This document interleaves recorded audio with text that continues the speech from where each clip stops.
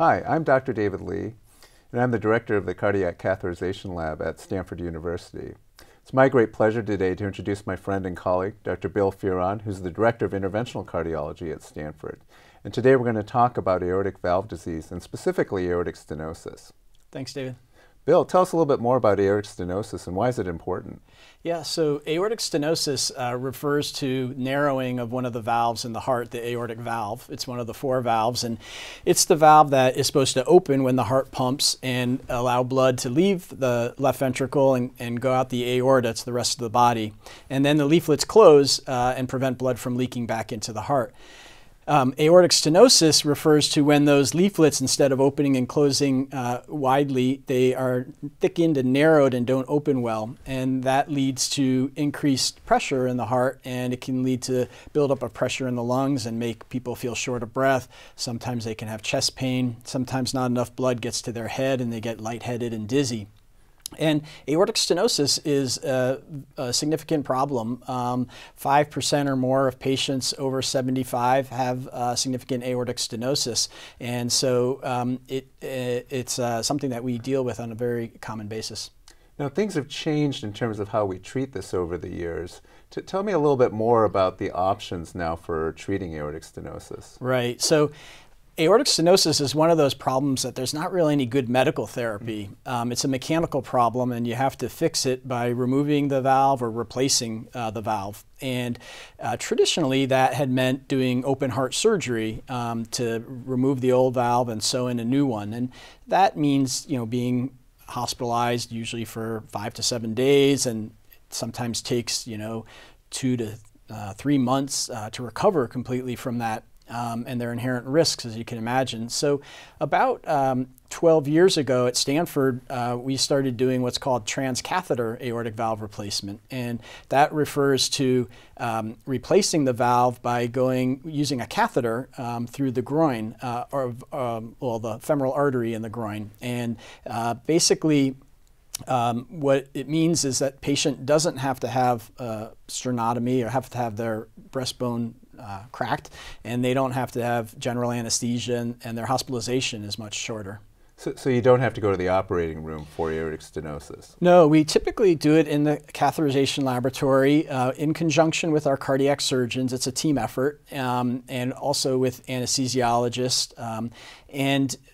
What happens is the patient is awake but very sleepy, so they're comfortable, and we insert a tube or catheter in the femoral artery in the groin, and through that we're able to run the new valve. And the valve, it's like a cylinder of chicken wire or a stent, and basically we advance that up the aorta and across the narrowed valve. And once we're happy with the positioning, then we deploy it.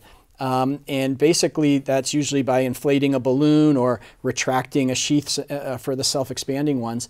And the new valve it's like a stent, as I said. It pushes up the old leaflets and creates room for blood to leave the heart. And sewn on the inside of that stent are new leaflets that come from part of a cow's heart or pig's heart, and they start opening and closing right away. We never have to stop the patient's heart during the procedure. And once we're happy with the position and function of the valve, then we remove our equipment and put a little suture in the groin, and the procedure's over.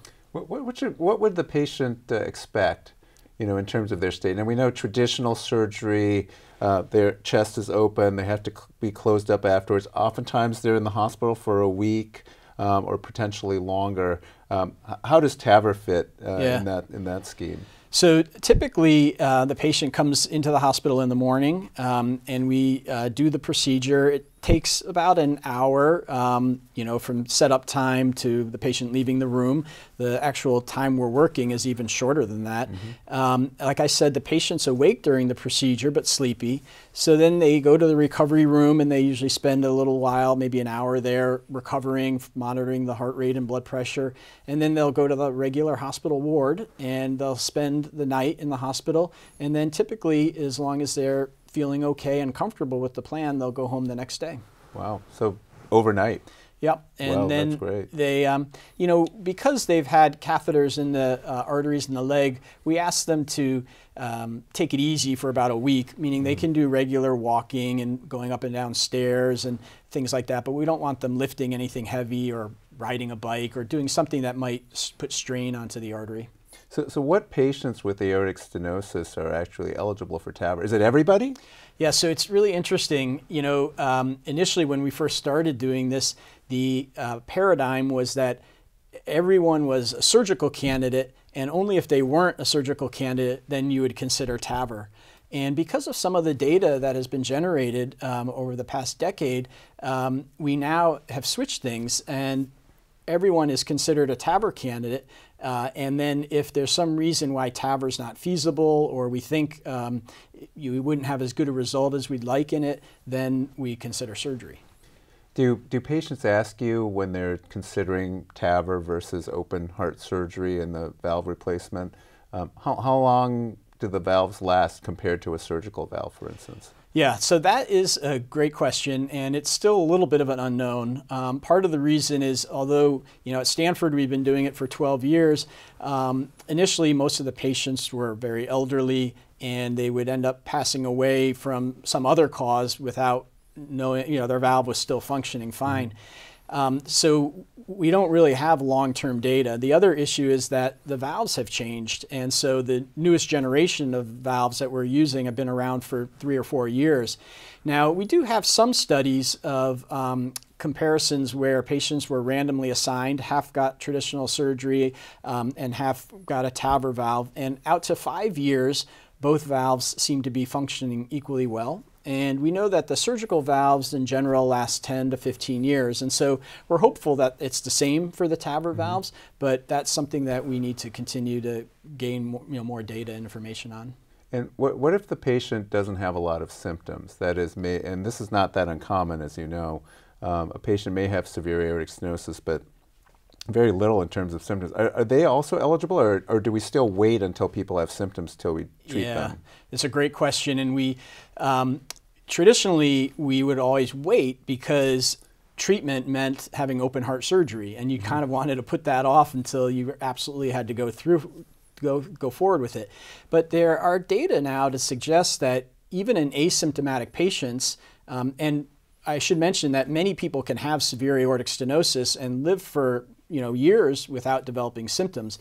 But there are data now that suggests that the heart may not like that, as you can imagine, and that there may be changes in the heart muscle and function that are bad, and that treating the valve sooner would be better even if the patient's not having symptoms. And so we're part of an investigation or trial looking at this called early TAVR, and it's including patients with severe aortic stenosis without symptoms.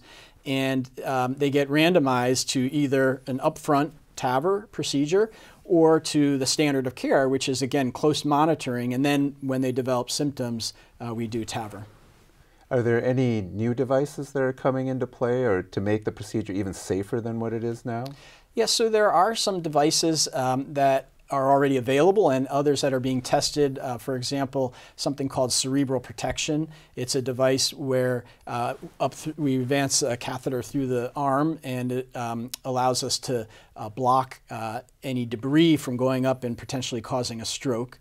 And there are new valves that are being developed as well. And particularly, for one issue that we pretty commonly face, especially in younger patients, something called bicuspid aortic stenosis. And so these patients were born with a malformed valve, and they haven't been as well studied with TAVR. And there are some differences in their valve morphology that might be amenable to, or might be better suited for a new technology. Great. Thanks so much, Bill. Thank you.